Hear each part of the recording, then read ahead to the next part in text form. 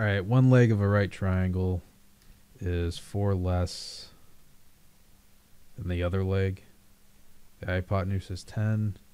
What is the length of each leg of the triangle? All right, so we'll just make this x. And this will make 4 less than twice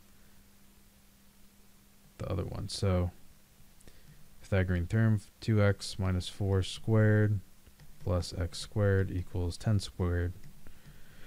So we get 4x squared minus 8x minus 8x, so minus 16x plus 16 plus x squared equals 100.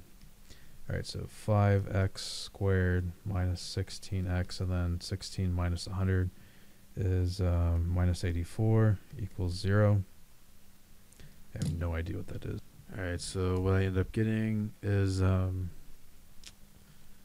5x plus 14, and then x minus 6 equals 0.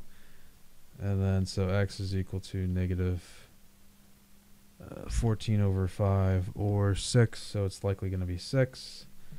So what is each leg? So one leg is going to be 6. Just units.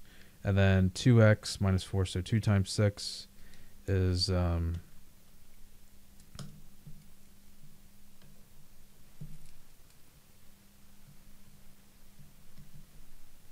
6. 2 times 6, 12 minus 4 is 8. And that makes sense because 36 plus 64 equals 100. Square root of 100 is 10. All right, so 6 units and 8 units. And that's it. All right, I hope this helped you out. Thanks for watching. Have a great day.